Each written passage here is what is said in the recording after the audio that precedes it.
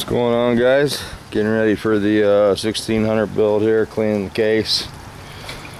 And cleaned all the spray paint up off the mains. Got the dowel pins that were stuck in there out. They were bad. So hopefully we can dig some dowel pins up for the bearings. And I got some water running through the oil passages and stuff like that. I had to hone the lifter bores. They were full of paint. Lifters wouldn't move in there, so I got that taken care of. And basically just getting to the soap and water part now. Everything else is cleaned up. I think it's ready to go. I honed the drive gear bore so the drive gear would go through. And yeah, so we'll go over here to our pile of parts. And I don't know, I got a call the other day and we might want to full flow this, I don't know. So I don't know, we're gonna do that. Next thing I'm gonna do is get the pump ready.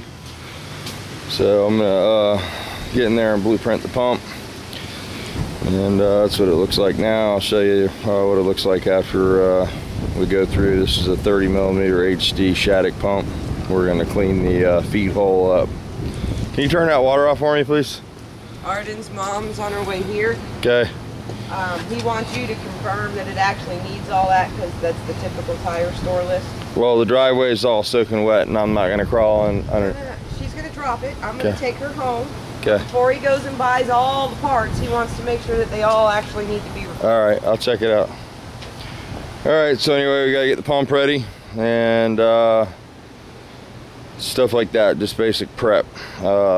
Ken was trying to figure out how long it would take to assemble the motor off the video. And I explained to him that there's a lot of prep work before the timer's turned on, usually in one of my videos, to assemble an engine. Although I try to capture all the things it takes to build the motor, there's a lot of stuff leading up to assembling that you have to do, such as cleaning the case, prepping the case, making sure your lifter bores are good. We already inserted this one.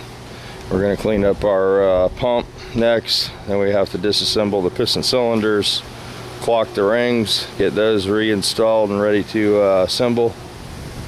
And we're going to full flow the case. We'll have to rewash the case again. The cam needs to be deburred, so we'll do that after I do the pump. And I'll try to do a video on that, taping the cam up and deburring the edges of the cam.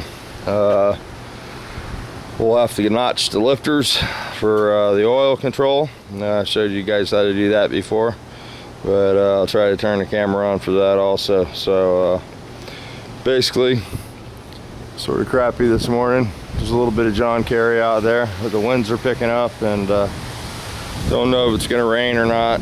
And I got a couple ready down at the city, but I got to get this prep work done if we're gonna get this assembled on Sunday. So still haven't heard back on a flywheel, so I really can't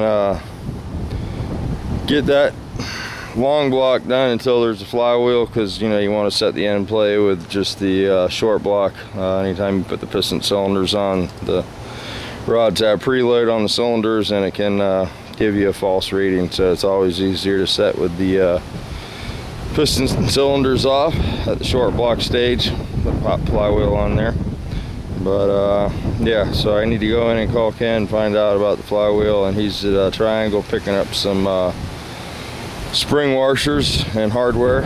I've depleted all my stuff, but you know, hardware's it's a choice whether you want new hardware or used hardware. If you buy a rebuilt motor from me, it always has brand new hardware, but this is a YouTube deal, so I'm just trying to help him out, and everybody's got different budgets, so, and nuts and bolts mean different things to different people. So you know, after the bolts used for 25-30 years, you know, it's time probably to replace it, so you get, you know, a proper torque reading, and you know, you want to have the proper and correct spring washer, so you know the bolts all torque up the way they're designed to. You can't take a split washer and put it where a spring washer was at. It just doesn't work out that way. So that's what's going on here. Let me try to get to the radio here and turn it off before you know you get in trouble for that. So I don't want to do. And yeah, so there you go. That's probably under 20 seconds. So we got some people coming from Sweden and they want to take the race car out. So we're gonna have to clean this bad boy up. And I guess they're gonna buy some gas for it and pay to take it out to the track because they want to race it. So of course I'm gonna drive. They're just gonna pit crew it.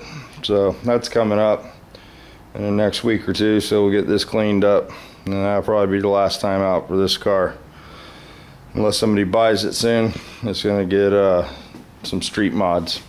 All right, let me go. I got some people here dropping some cars off, doing some stuff. I got some Hemi parts, so we'll work on that. And then when we start full flow in that case, we'll turn the camera back on for that.